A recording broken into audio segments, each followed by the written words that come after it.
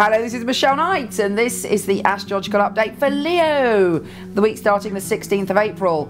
Now, this week, you are deciding that the time has come to chuck yourself into the new. We have a new moon, and it's in your 10th house of career, which is great, actually, because you have the opportunity to have a new cycle and see things from a new perspective when it comes to your career. You may be offered a gift. You may let go of some career idea or some job, and a new one may come.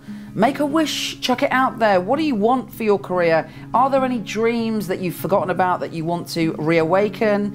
Have you got your creative groove on when it comes to your career? Open up your heart to all things about your career. There's a big part of you actually that wants to help humanity in some way. There's a great deal of compassion underneath that lion-like exterior, and it could be that something that you want to do that also has a deeper meaning comes into your life this week. It's very, very exciting.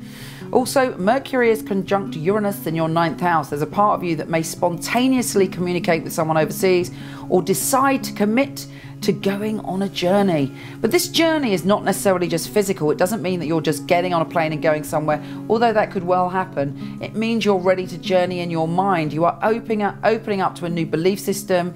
You are hearing new ideas. You're passionate, hungry, and excited for life. And you could meet someone who's quite extraordinary, eccentric, or unusual that points you in a totally new direction. Take care, and I'll speak to you soon.